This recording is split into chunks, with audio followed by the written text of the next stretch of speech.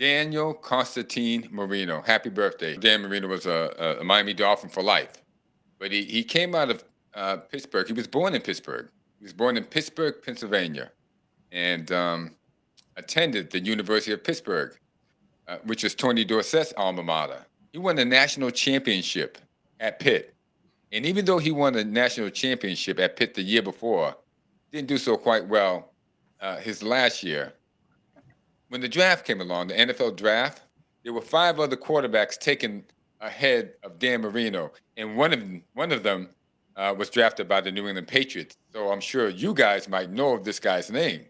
Tony Eason was drafted ahead of Dan Marino. Wow. That was considered one of the best quarterback drafts. Really? Because let me name some names here.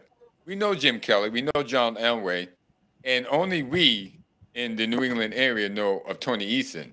But there's 2 other guys that just completely bombed out. Todd Blackledge and Ken O'Brien. Todd Blackledge and Ken O'Brien. I mean, and even Tony Eason were drafted ahead of Dan Marino. But Marino was the 27th pick of the first round. He dropped the number 27. But he was we can't make this up. It's actually true.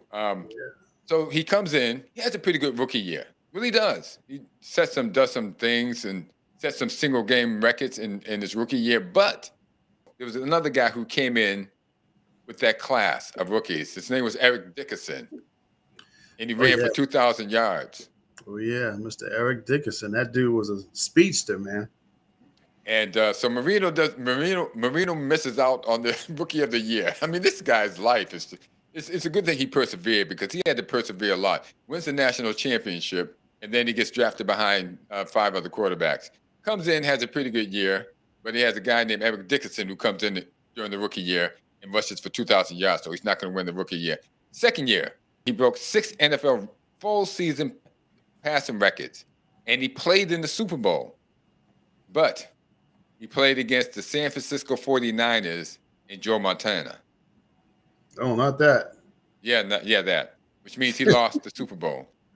He had been selected to play 9 Pro Bowls upon his retirement, named to first or second All-Pro 6 times, and earned AFC honors 6 times. I think he was also an MVP, but he never was able to get over the hump and win the Super Bowl. And you know what? I'm going to say a prayer for you tonight, because, you could have used a couple of prayers when you were playing against Joe Montana, and your rookie season, you had Eric Dickerson as your, a guy who's vying for the rookie of the year. Eric Dickerson runs for 2,000 yards his first season. No, you're not going to beat that. So Dan Marino, happy birthday.